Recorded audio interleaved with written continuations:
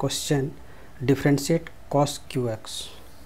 तो सबसे पहले हम इसको लेट लेते हैं, late y equal to cos Q x और differentiate with respect to x, dy upon dx equal to derivative of cos Q x. और अब हम इसमें चेन रूल यूज करेंगे, डायरेक्ट तो डिफरेंशिएशन होगा नहीं, तो इसको हम ऐसे लिखेंगे कॉस एक्स की whole Q upon D cos x into D derivative of cos x,